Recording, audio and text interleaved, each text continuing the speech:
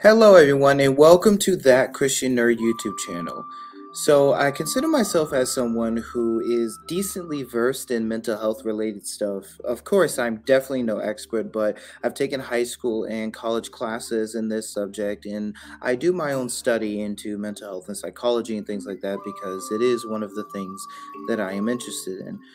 With that said, I wanted to respond to a video from a Christian counselor where she claimed that demonic spirits are behind the narcissistic personality type. So, what we're going to do though is have a section dedicated to learning about and understanding narcissism. Then, we're going to give a review of her video using theology and psychology. And then I will give closing remarks and sources that you can go to. I would encourage anyone to check out the sources in the description of this video, and as well as check out my link tree there so you can see my other social media accounts and find a way to support me financially if you are so inclined to do so. So, with that said, let's talk about what narcissism is. So, Psychology Today has a article on narcissism, and it talks about it a little bit here and says narcissism does not necessarily represent a surplus of self-esteem or of insecurity. More accurately, it encompasses a hunger for appreciation or admiration, a desire to be the center of attention, and an expectation of special treatment reflecting perceived higher status. It continues on. Narcissism is characterized by a grandiose sense of self importance, a lack of empathy for others, a need for excessive admiration, and a belief that one is unique and deserving of special treatment.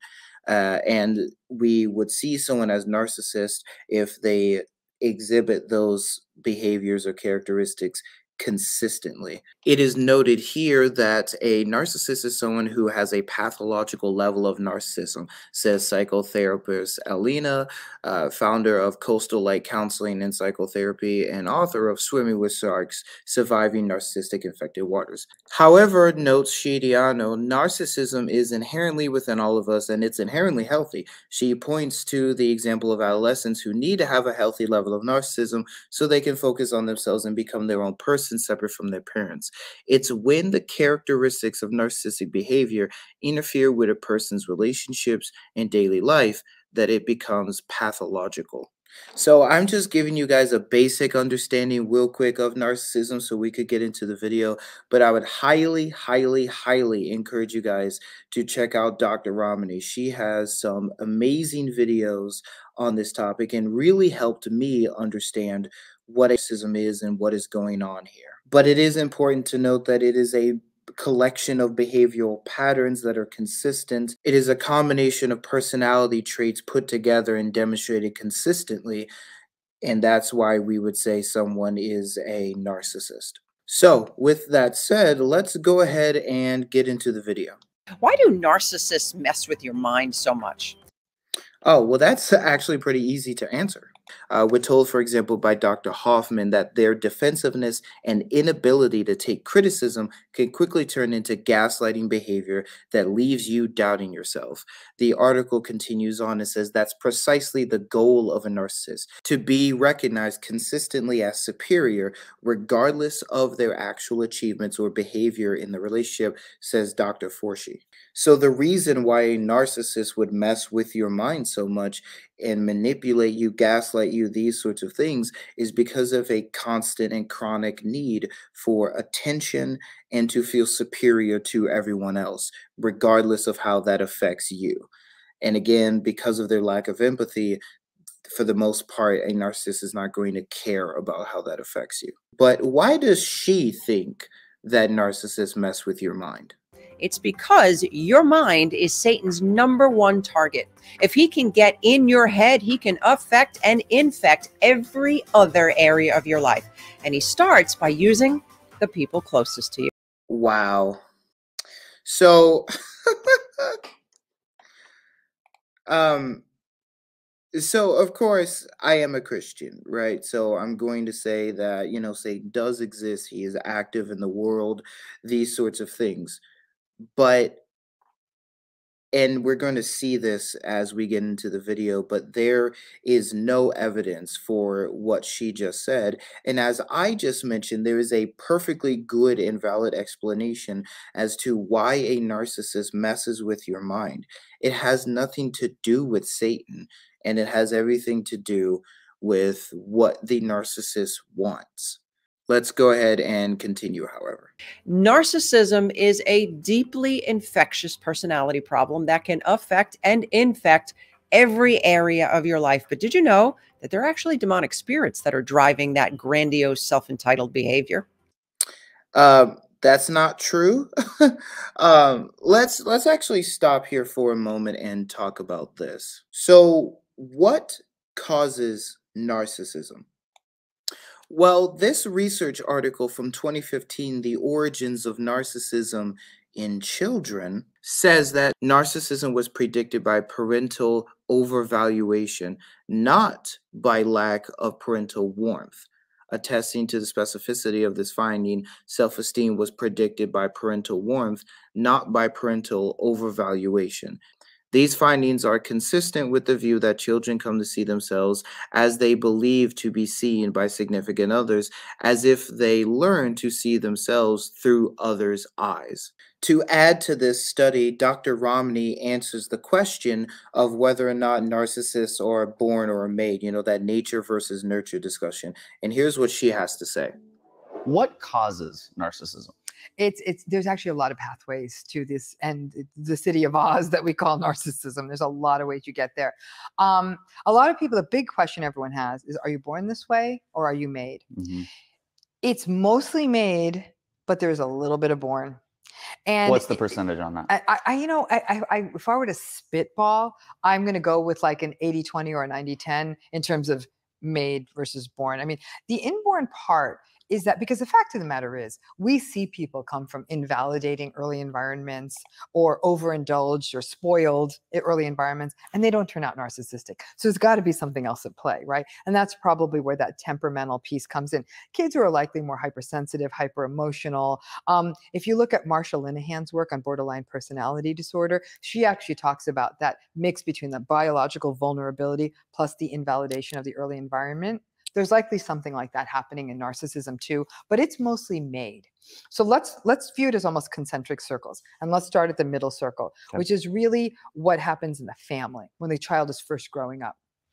Children who don't get consistent emotional mirroring from their parents, that's a setup for becoming a narcissist later on, because that's how children learn to regulate their emotional worlds. They learn how to self-soothe their emotions. They learn how to take responsibility for their emotions. They learn how to understand their emotions from how they're mirrored by their parents. And if their parents have consistent, appropriate reactions and are available to them, that's how the child learns that. So if a child, for any number of reasons, doesn't have that kind of consistent feedback from their parents, the parents are distracted, the parents are absent, the parents don't care, the parents are addicted to drugs and are not available in that way, all of those could be contributors to that. Parents just are abusive in some way. Obviously, that can be a contributor too to inconsistent kinds of mirroring.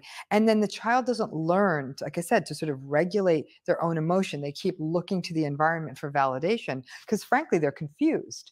We also think about narcissism in the early environment as a function of attachment. Children who have secure, healthy attachments tend to go on to adulthood and make more secure, healthy attachments.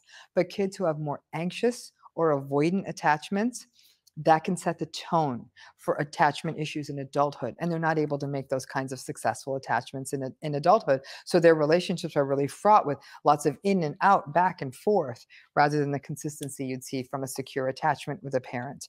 The other thing I often say is that parents who create narcissistic kids who go on to become narcissistic adults, we see a pattern of simultaneous overindulgence and underindulgence. And what I mean by that is, these are the kids where if they do the sport their parent wants, or get the straight A's, or the prima ballerina dancer, or whatever it is they do, the best violin player, whatever, or they want to take over dad's business, whatever the thing they say they want to do, if the parents can get a good public face from it, they will overindulge the kid in that way. They'll drive them to every practice. They'll go out of their way. But when that child has an emotional need that needs to be met, the parents are nowhere to be found. Like, they're interested when their kid's on stage. They're interested when their kid's on the field. They're interested when the child's getting an honor or doing what they want them to do. But when that kid really needs their emotional needs to be met, it's completely an impoverished environment. That's what I mean by being over and underindulged. It's also what we call modeling. It's what they see in their environment. If they watch a parent constantly be entitled, they're going to learn to be entitled. If they watch a parent who has no empathy, they're not going to learn empathy. Empathy is learned in childhood. You cannot teach a 30-year-old how to be empathic. That's an early game. So the reality of the situation is that we do have evidence and a understanding of what causes narcissism. It's not perfect from what I could tell, but Dr. Romney and others have given a pretty good case that it starts in childhood and it has to do with environment. But let's continue and see what she has to say. You see, a narcissist is someone who has yielded to the demonic spirits that are driving their destructive behavior. And these spirits tempt the narcissist with a false sense of hope, strength, and control.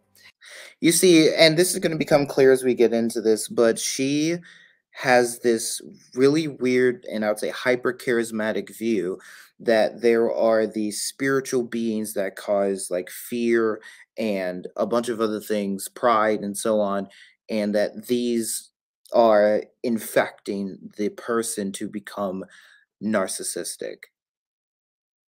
And because the narcissist has such a deep sense of shame that they desperately try to avoid and cover up, they actually become easy targets for wicked spirits to have their way. The demonic goal is to not only destroy the life of those that they infect, but also the lives of those that are connected to the narcissist. And people they couldn't otherwise get to are now easy prey for these demons as the narcissist now becomes their Trojan horse. Their goal? To make you feel like you're going crazy and to get you consumed in the narcissistic behavior so that you have no time or energy to focus on God and his purpose for your life. Demons will use narcissists, number one, to jam up your receiving signal from God. Number two, what does that mean? What? What do you mean by that? Okay, I'll just breeze over that. To keep you on an exhausting emotional roller coaster. Number three, trap you in a toxic mental spiral. Number four, deceive you into believing that as a Christian, you're somehow responsible for improving this person's behavior in the relationship. So that is something important. Let's just take that out of this like weird spiritual hypercharismatic context that she's saying all of this in.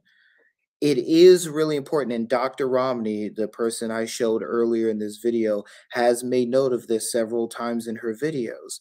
But what will happen is that a narcissist will be in a relationship with someone who wants to help them, right? And wants to be there for him. And he might even feel bad about their childhood or something like that. And narcissists will use that to manipulate them and things of that nature. But a person will stay in the relationship because they think, oh, well, if I, maybe in a Christian context, they say, well, if I just gave them the gospel, if I just be like Christ to them. In outside of a Christian context, they'll say, well, maybe if I just love them enough, maybe if they just got that job and all these sorts of things, then they'll treat me better and then they'll love me or something like that. And that's very sad, but that is the position that a lot of people find themselves in. And it's really important to note that as Dr. Romney, like I said, has noted in her videos, you're not that magic person. You are not the magic spell that is going to change the beast, so to speak. This is not a Beauty and the Beast situation. This is not like a Damon and Elena situation from Vampire Diaries. If you catch that reference, he or she is not going to change. Not without really, really, really intense therapy from a good therapist and psychologist. So she is right there. It's not your responsibility to change their behavior, and you will spend years of your life attempting to do so, only to fail constantly. But everything else surrounding this, what she's saying here, is unbiblical and also very unscientific. So, to better arm you, let's talk about 8 of the common demonic spirits that operate behind narcissists. So we're not going to talk about every single one of these. We're just going to go through a couple of points in her video. And how you can overcome. Number 1 is the spirit of witchcraft. You think witchcraft is limited to voodoo and black magic? You may want to think again. Behind witchcraft is rebellion and manipulation. And narcissists are master manipulators. And remember, the words of 1 Samuel 15:23, for rebellion is like the sin of divination, and arrogance like the evil of idolatry. Okay, so let's talk about this. This is something I've noticed in hypercharismatic circles where they will say that something is witchcraft if there is a element of control and manipulation. The problem with this is that, I mean, there are multiple problems with this, but the problem with this right off the bat is that this is too vague, because every time I type and do something on the computer, I'm manipulating and controlling something. When I'm playing video games, I'm manipulating and controlling. Every time I draw, I'm manipulating and controlling. So unless you're going to say all of those things are witchcraft, which is just going to make you sound like a cult at that point, we need a different definition. Another problem arises, and I've pointed this out in a different video. This video in particular, witchcraft is a extremely difficult thing to define. And the biblical authors do not define witchcraft in the way that this creator is doing. So her definition of witchcraft is not the understanding that John the Revelator, that the writers of the Old Testament texts were working with when they were condemning this. But what about the passage that she referenced? Well, let's talk about that as well. Well, this site has some very interesting thoughts on this passage. So it says, we need to clarify the Hebrew text. What the King James Version translates as stubbornness is actually presumption. What the King James translates as witchcraft is actually divination. While divination is in the realm of sorcery, the text specifies divination. So the correct translation is rebellion is like the sin of divination, and presumption is as idolatry and iniquity. Starting from that very point, we now go into the answer to the question, and we need to look at the context. So in verse 12, we are told, so when Samuel rose early in the morning to meet Saul, it was told Samuel, saying, Saul went to Carmel, and indeed he set up a monument for himself, and he has gone on around, passed by, and gone down to Gilgal. This verse makes it clear that Saul erected a monument to himself, breaking the commandment of Exodus 20, thou shalt not build unto thee any graven images. So the expression and presumption is as idolatry and iniquity is a reminder comparison of those two sins committed by Saul, because in the same context we see Saul had the presumption to forgive Agag and the cattle, because this was not the command given by God. Saul argued in verse 20 that he had obeyed God, but God reminds him that the presumption he had at that time is equal to the idolatry and iniquity of having erected a monument to himself. I'll quote the last little bit here. Now, the first part, the rebellion is like the sin of divination. God uses it to remind Saul when he sinned by offering sacrifice instead of waiting for Samuel to do it, as we see in 1 Samuel 13:12. In this way, Saul thought and presumed or guessed that the Philistines would come against him, forgetting what God had said through Samuel in 1 Samuel 12:14. So, in conclusion, the whole sentence for rebellion is like the sin of divination, and presumption is as idolatry and iniquity. It is simply God reminding Saul through Samuel of the sins which he had committed. Someone in this forum here actually makes another important point where it says divination is not inherently evil. The reference to casting lots is common in scriptures and has the connotation of fearing God, and quotes several passages for that, as we can see here. And it continues, likewise, the high priest used Urim and Thummim and divined all the time. Anytime the Old Testament speaks of inquire of the Lord, it is the Urim and Thummim. So the issue is not trying to divine God's will. The question is, who do you turn to when determining God's will? Do you ask the high priest or prophet of God like Samuel, or do you ask a witch or pagan like Balaam? I will not be able to show it on the screen, but the New International Commentary of the Old and New Testament comments on this passage and says, here a constructive chain, the sin of divination, A of B, is in parallel with a riotous wickedness and idolatry, A plus B, with the elements A and B corresponding to A and B respectively. Thus, the parallelism conveys one thought through two lines.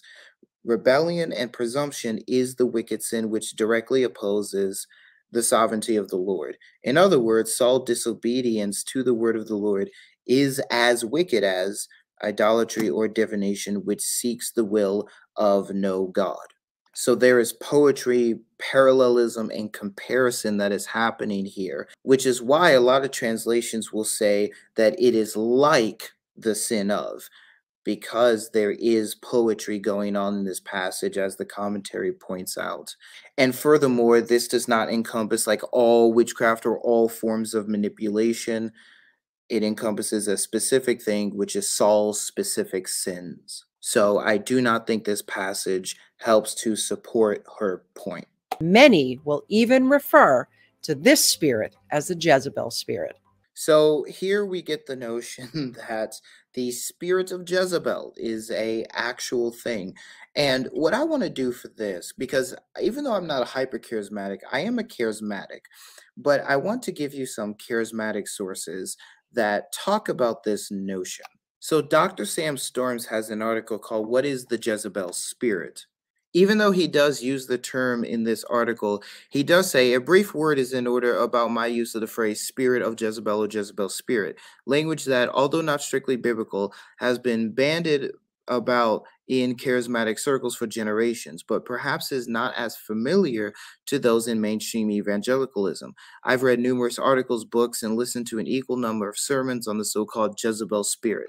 To be honest, I haven't found them very helpful. In most cases, they are speculative meanderings that show little concern for the biblical text. I also would like to give you guys another charismatic source that has analyzed and talks about this specific concept. So this is a group of charismatics who run the radio show and YouTube channel Remnant Radio. I would really encourage you guys to check them out. They have a wide array of topics that they have discussed and people that they've brought on, both people you would really disagree with and maybe even consider heretics, but they want to explore that theology and be open to some of those things, and people that you would definitely agree with. People range anywhere from what you might consider to be hyper charismatics to people like Dr. Carmen Imes, Dr. Michael Brown, Dr. Michael Heiser, and others. Here is their thoughts as charismatics on the Jezebel spirit. Where we all stand on the Jezebel spirit. Maybe there's such a thing as a Jezebel spirit. The Bible definitely does not teach it. And as a broad principle, let's stay away from teachings of speculation. Let's stay 100%. away from teachings that are trying to explore this in the angelic realm and this in the demonic realm and this is that demon's name and so on. Might a demon tell us its name? Yes. And might we cast the demon out by addressing it by the name that it tells us? Yes, that can happen. But we don't need to be going around just being like, oh, she has a little too much eyeshadow on. It's because she's a Jezebel. Like, this is not good. I think we're all on the same page. All right, we're going to do a little bit more in the video. I'm not going to go through all of the 8 spirits that she claims are behind narcissism, but there's just a little bit more that I want to talk about. All right, let's talk about this. Is a spirit of fear. The spirit of fear weighs heavy on a narcissist. Behind their false bravado is a scared, immature little child who can't function well in life. And although they come across as fearless, it's actually just a facade that they erect to get others to think that they have confidence where there is none. They carry intense shame that they cover up, and they look for targets who are insecure and easy to manipulate to give the appearance of courage. But the truth is, they are riddled with fear. And that's why they try so hard to control and manipulate you. So let's talk about this for a minute. So as Dr. Romney has noted and as others have noted, it does seem to be true that narcissists are deeply insecure. The New York publication has an article that says narcissism is driven by insecurity and not a inflated sense of self, finds a new study which offers a more detailed understanding of this long-examined phenomena and may explain what motivates the self-focused nature of social media activity. So that definitely is the case. However, the notion that there is a spirit of fear is unbiblical. And I've already addressed that in one of my videos, so I'm going to play that little clip from that video. Now, you might say, well, this concept is actually taught to us in the Bible. We read in 2 Timothy chapter 1, verse 7, that God has not given us a spirit of fear. That means that there is a spirit of fear that exists in the world and we need to be delivered from it.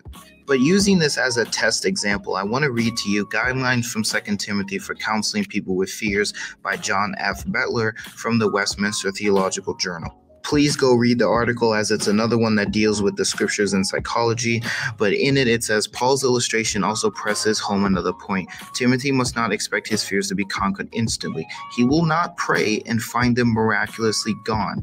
The soldier, athlete, and farmer work and train long hours for weeks and months before they experience the results of their efforts. Timothy must expect a struggle with his fears before he overcomes them. I could not find a single commentary that thinks that this is an actual spiritual being that causes fear. And this makes sense given the context. We see in verse 4 that Timothy seemed to have gotten really emotional, and then verses 5 through 7 is Paul trying to encourage Timothy. The Pillar New Testament commentary also argues that in the Greek, we can translate this as the Spirit God gave. So the verse would say, for the Spirit God gave us does not make us timid. With this translation in mind, there are certain things that the Holy Spirit does not give Timothy and certain things that the Holy Spirit does give Timothy. But the timidness or the fear, or however you want to translate that Greek term there, is Timothy's. It's not a spirit's. You are actively hurting the body of Christ when you say things like you did, and you and other Christians need to stop. I would encourage you guys to check out that whole video for context, but this notion is unbiblical and it does hurt the body of Christ. So her original video will be down in the description. I'm not going to go through her entire video, as I mentioned, like all of the different spirits or the ending of her video, but do not go to her for counseling if these are the kinds of things she's going to believe about narcissism and mental health. I can't imagine how much damage she's actually done by engaging in this kind of theology. I know people who have had their mental health severely damaged by hypercharismatic beliefs like this, and it is extremely problematic and extremely dangerous. She does attempt to give a biblical tip for avoiding narcissists, and she quotes a passage and basically just encourages people to avoid them. But the issue is that narcissists are your family members. They're your friends. They're your loved ones, these sorts of things. So it can be very difficult. Your coworkers, boss, and so on. It can be very difficult then to avoid them. And so I am going to link in the description of a video to some resources that you guys can access that would be much better than her counseling, and a link to an article for some tips as to how you can deal practically with a narcissist in your life. And so I do hope that helps. Again, I am not a medical Again, I am not a psychologist or anything like that. That's why I'm quoting all of these different sources and trying to bring them all together to help me analyze this video and to help me and you understand what the truth about narcissism actually is, how she's not demonstrating that despite being a Christian counselor. And I just thought it would be important to make sure that there were some resources just in case you needed help in this area. There is definitely a lot that could be said.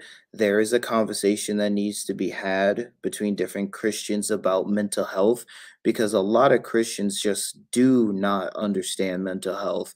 And it is very sad and very unfortunate.